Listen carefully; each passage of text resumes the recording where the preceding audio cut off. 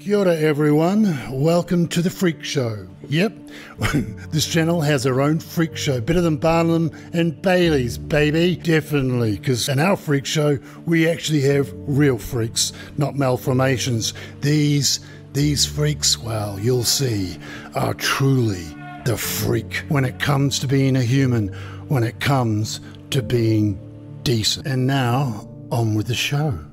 Here's a freak for you. He's one of those serial killers straight out of a horror movie. Actually, he's a textbook serial killer horror movie kind of person.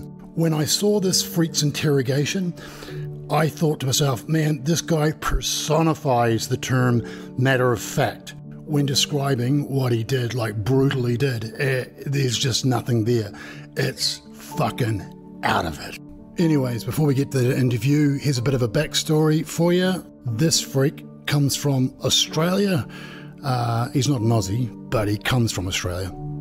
And back in 1993, this matter of fact killer murdered 3 wahine over a period of just a few months. Now, here's something before we get into it, is that the head boys, the shrinks, they said that this guy had a mental disorder where he found sexual arousal comes from not just the stalking or pre-killing, but not just the killing, but also the ritual of which he performs post-mortem. And those shrinks believe that they knew him, and they all gave evidence in regards to who this freak was in court. And those shrinks, well, they all get great pay, which they do.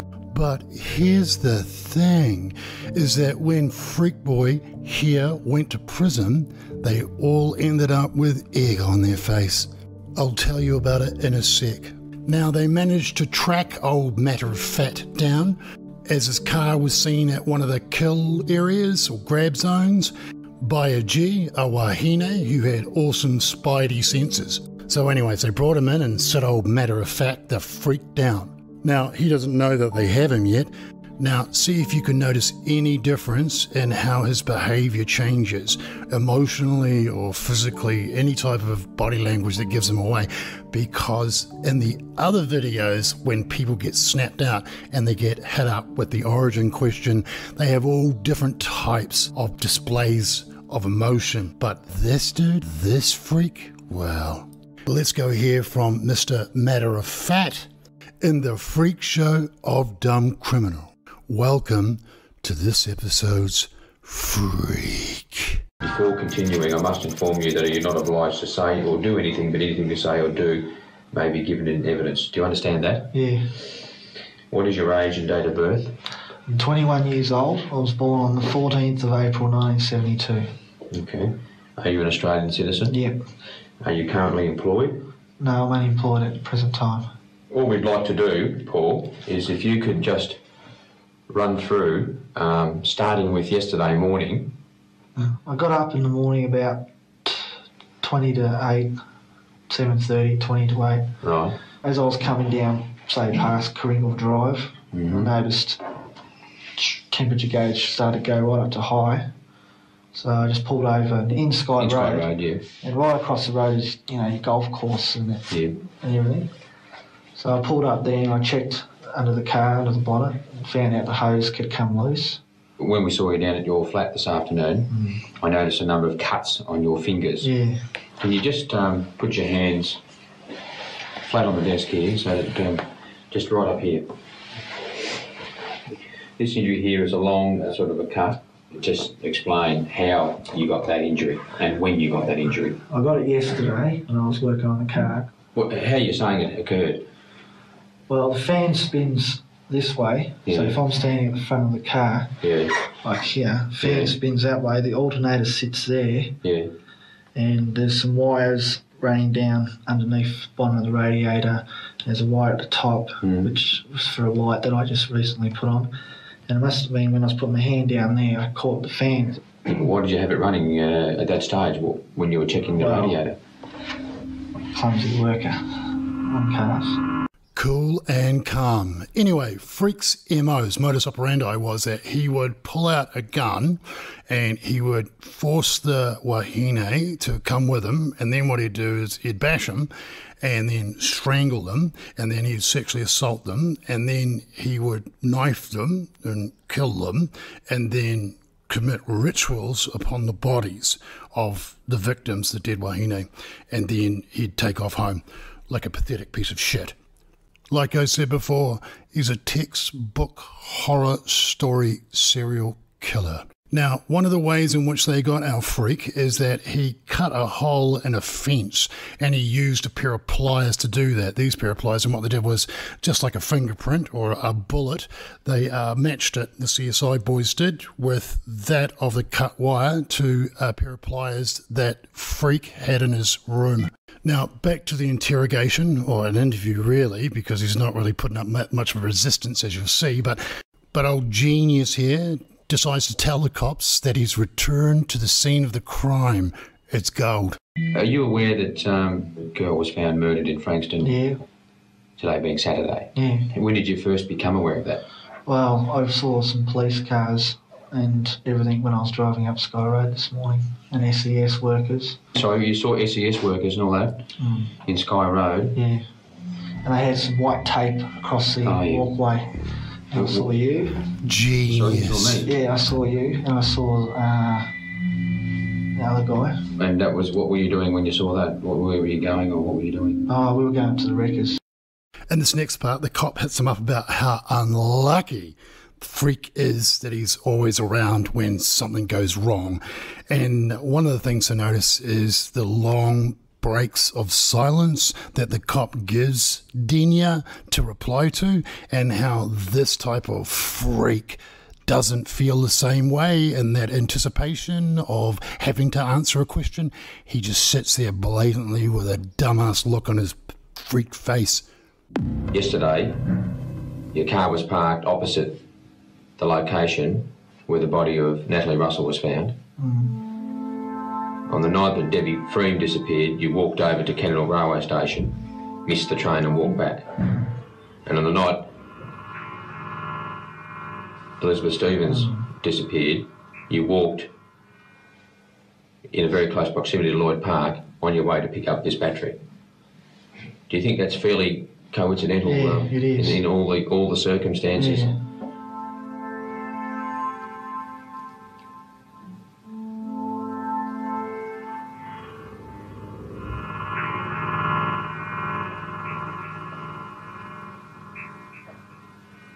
Are you responsible for the deaths of any of these women? No. Oh, well, that's lucky then. You can go now.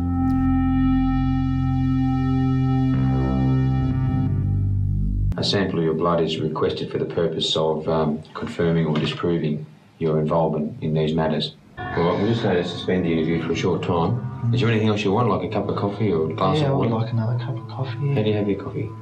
White with two. All right, I'll get you a cup of coffee, all right? Just have a short break. Now, here's the thing. While the cop was out getting him a cup of coffee with 2 sugars, old Denia here decided to cough up and spill the beans since he realised the CSI was going to do him over. So he's told the other cop, and now this cop hits him back up about what he said. You spoke to Detective O'Loughlin here, and you told Detective O'Loughlin that you were responsible for the murders of the three women. Is that correct?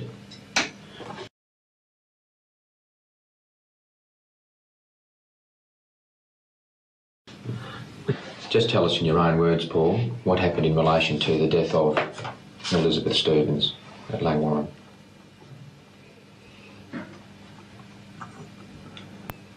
I saw her get off the bus. I walked up behind her, stuck my left hand around her, ran her mouth like this and held a gun to her head right here. I started choking her with my hands, and she passed out after a while. And then I pulled out the knife. Okay. And I dragged her to where she was found. Then I threw 2 branches on her body. Can you tell me why you attacked her on that night? Just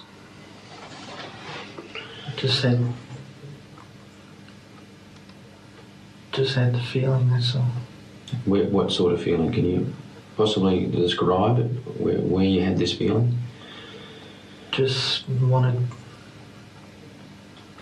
Just wanted to kill. Woman, Wahine. He hates them. This next clip's out of it. This Wahine, one of his victims, named Deborah Freem. She was a young mum, and she had popped out to the store to pick up some milk and just never came home. Now, 5-0 found a car like in the middle of a paddock somewhere, and it had a smash in the front of it, and they figured out, the CSI boys, that it was brick or some kind of dust from bricks, but they just couldn't put 1 and 3 together. Denia the freak explains what actually happened. Okay, can you tell us what happened here? Well, the car was sitting over there. This is Debbie Freem's car we're talking about. Yeah, Pulsar. Right. I was walking down this road here. Right. Saw her jump out of the car. Yes. Ran into the milk bar here. So I jumped in the back seat of the car. Right. And the car was directly across the road, so I could see her from inside the car in there. What caused you to select her at that time? Just that go feeling. Right. So what happened then? And then she came out. While I was crouched down, I could hear her footsteps coming closer to the car. Mm-hmm. And she hopped in the car, but she didn't see me in the back. And she went to do a U-turn and pulled out the gun that I had, just as she was doing that turn. She kept going straight into this wall. What did you hit? Could be there. Which caused a dent on the bonnet. Right. And then you drove off down this cannon lookout? Yeah, down that way. Dragged her about 1 metre into the trees and where she was lying against the fence. And I broke off 2 branches off the nearest tree and threw them over her body. And I hopped back in the car again and I adjusted the seat to match my height because she was a lot smaller than me. And headed back Madden Street. Why to Madden Street? Wasn't too close, wasn't too far from home. What her name was and everything out of her wallet, so. Right. I took it up to the golf course and buried it. So you'd be able to show us where that is? Exactly. And how would you be able to find the spot? All right, I'll find it. You've brought us up the track to this point where you've just kindly cut the fence open for us. Yep. And this is the area in here where you've indicated the purse is. Yes. He's digging around and, you know, like, really, we could have just said, relax, Paul. It'll be here. If you say it's here, it'll be here, you know. But he was frantically digging because it was like we weren't going to believe him. I should have a shovel.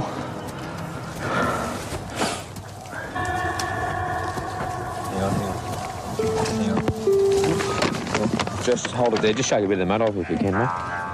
So that's the location where you buried the purse? Yep. And who does that purse belong to? Debbie Freem. I'll put it in the bag. The last of this freak's victims was a young lady called Natalie Russell. She was 17 years old. And freak here, this genius, he grabbed her from a bike path and dragged her through this big hole in the fence that he cut with those pliers I mentioned before. Anyways, thank God for postie workers with spider senses.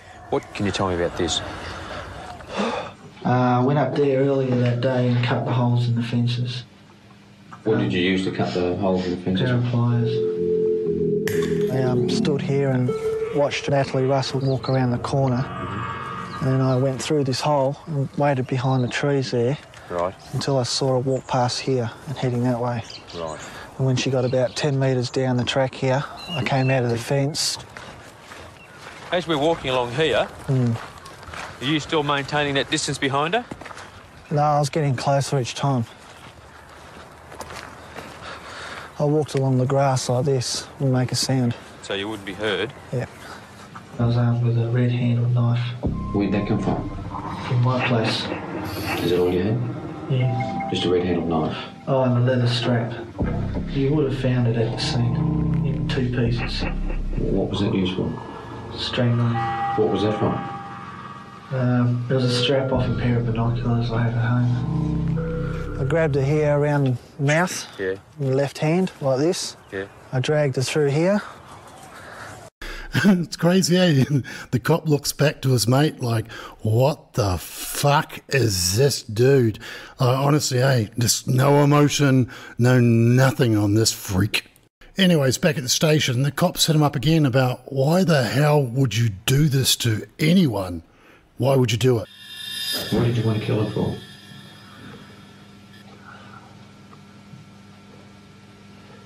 Just same reason as before. No, I've always wanted to kill. Since when? Since I was about 14.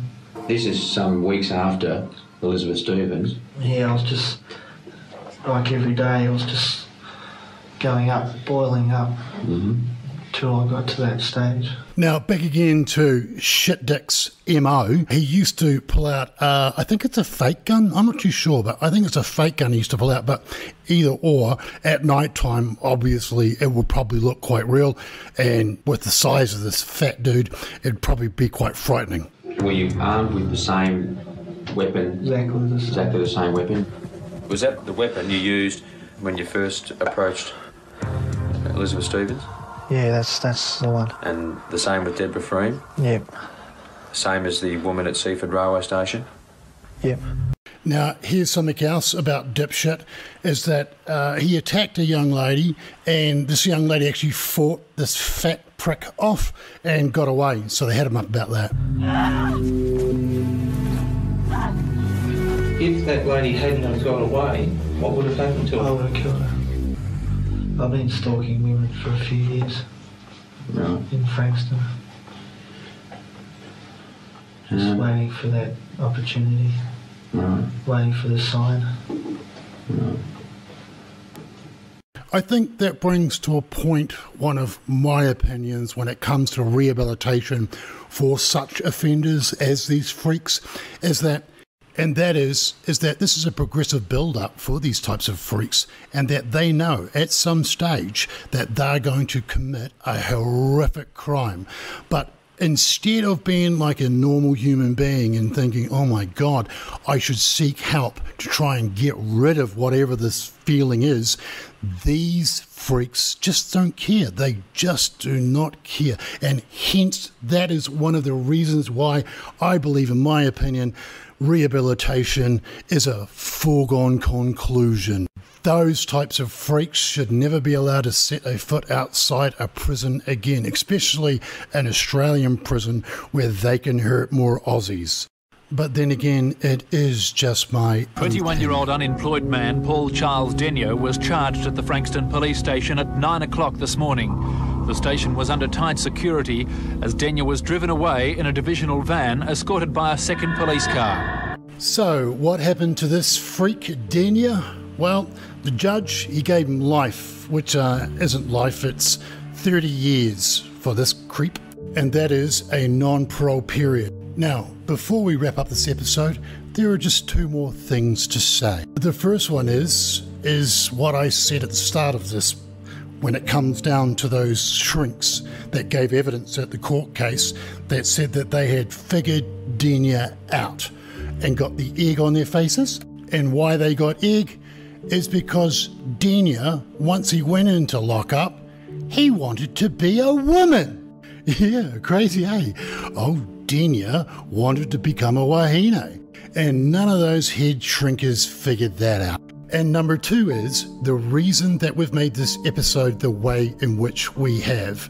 And that is a message to our brothers and sisters in Australia, the Aussie. That 30 years, those 30 years, that sentence that was given to him, that wasn't his original sentence. He got 30 years, which means that he gets out in 2023. And this message, our message to the Aussies, this is definitely for you guys, because this freak, this sideshow freak, he's never going to be able to leave your shores at all, ever. No one will have. He's never going to be on a plane anywhere else, eh? Like, no one will take that thing. He's yours. So it's like, well, if you have one of those things, I would definitely say one of those things needs to stay in prison until it is either old, beyond repair, or dead, you know, or dead. And apparently that is exactly what the judge and the original sentencing judge in Australia and the Australian courts did. Yeah, that's when I read this case, and I read this case ages ago, but then this doco's now come out, and it's like, holy shit, man, I read about this dude, and when I was reading him, I was thinking, here's what I thought. I thought, if Australians had the death penalty, right? Like, just say you had. Australians had a death penalty. Would you say that the crimes that this thing did, this freak, would that call for that penalty to be given? And if you think yes, then if you don't have the death penalty, then you need to have law which does the following. It keeps these freaks inside for like ever. You know, if you are gonna ever consider them for parole, it has to be based on something like a health thing, and they've only got like maybe a couple of days to live or something. I don't know, you know, that bit you have to work out for yourselves. But you definitively need to keep this thing inside, because you know, I know, we all know this thing will definitely kill another one of you guys. And that's why we made this episode pointed towards the people of Australia, our Aussies. All of you Aussies need to be completely aware that this thing is going to be getting up for parole this year. And what I believe you guys should do is go grab this guy. And who is this guy?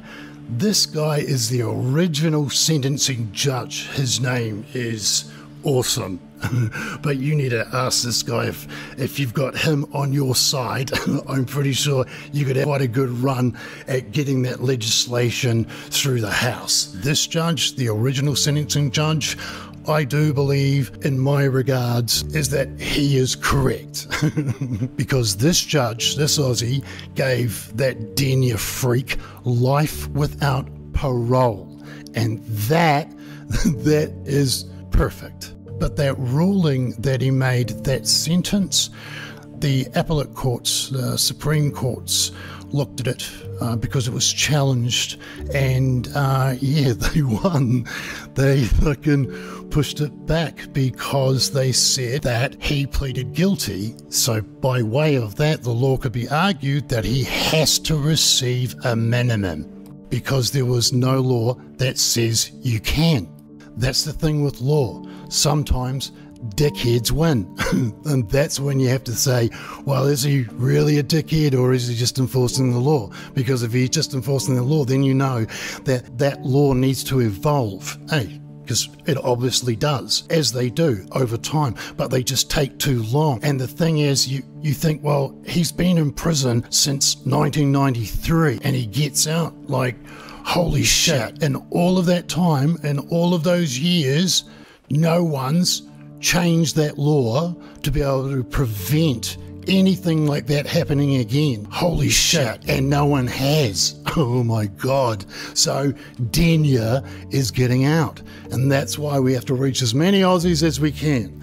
And the reason why there is that I'm not a big channel at all at the moment. Just give me a bit of time. Yeah, give me a bit of time. But I want to reach as many Aussies as I can, because you know at some stage there may be someone standing outside a supermarket asking for a signature. Maybe. I don't know. I would assume that would probably happen, because there is a lot of criticism coming out now because he does get out. If you could, if you know an Aussie, or if you are an Aussie, then share this with another Aussie. This video, or just even the name Paul Denia, just so they know that if something were to pop up, that they could have at least an understanding of what they were signing at the supermarkets, just in case someone does. And right now, deja vu. In this message, there is now 2 more things to go. The first one light, and the second one heavy. The first one to the Aussies. I'm not a politician. I do not follow politics unless it is funny. So I do not know anything about this dude. But I take it there's probably a good chance that he might be Australian, and if he is an Aussie, then chances are he's probably a good guy. And if he's not, I'm sure you'll find out, then beat him up and chuck him out. But until that point, he seems like quite a good bloke. What we're asking the government to do is to make sure that Paul Denia stays locked up forever. He also happens to be, or happened to be, at the time, the boyfriend of the youngling that was killed. So, grab the judge and then grab this guy and go get that law changed. Now, in this mighty amigo team of these Aussies, there's one more Aussie to go. And out of these amigos, he's the most important one to me. And that amigo is the youngling's dad.